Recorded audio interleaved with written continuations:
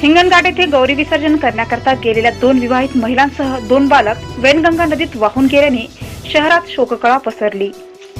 आज दुपारी 1 वाजताच्या दरम्यान शास्त्रीवाड येथील पूरपीडित क्वार्टर परिसरातील महिला गौरी विसर्जन करण्याकरता कवड़घ रेल्वे पुलाजवळच्या नदीपात्रात गेल्या। गौरी पूजा व विसर्जन करताना अभय रणजित भगत वय 12 वर्ष हा पुरात वाहून जात असल्याचे लक्षात येताच त्याची आई सौ रिया रणजित भगत वय 32 वर्ष व कुमारी अंजू रणजित भगत वय 13 हे नदी प्रवाहात वाहून जात असताना शेजारी राहणाऱ्या सौ दीपाली मारुती भटे वय 30 या सुद्धा मदतीकरता धावल्या, परंतु यात चौघाचा दुर्दैवी मृत्यू झाला। या घटनेची माहिती कळताच पोलीस ठाणेदार सत्यवीर बंडीवार व चमू तसेच फायर ब्रिगेडचे अधिकारी श्री गंडाईत आपल्या चमूसह बचाव कार्यासाठी नदी परिसरात पोहोचले। यावेळी आमदार समीर कुनावार हे सुद्धा मदत कार्यात सहकार्य करीत होते।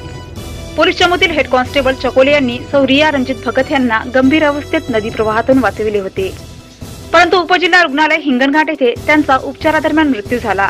भगत व भटे हे दोन्ही परिवार गरीब असून दोन्ही महिलेचे पती मोलमजुरी करून आपल्या कुटुंबाचा उदरनिर्वाह करायचे। कुमारी अंजू व अभय हे स्थानिक मोहता कन्या विद्यालय येथे शालेय शिक्षण घेत होते। वृत्त लिहेपर्यंत अभयाचा मृतदेह घटनास्थळापासून 3 किलोमीटर अंतरावर सापडला असल्याची माहिती, परंतु कुमारी अंजू व तिची आई सौ रिया भगत हिचा मृतदेह मिळाला नाही। वर्धा येथील एनडीआरएफची चमू सुद्धा पोहोचली असून शोधकार्य सुरू आहे। मुकेश चौधरी, हिंगणघाट।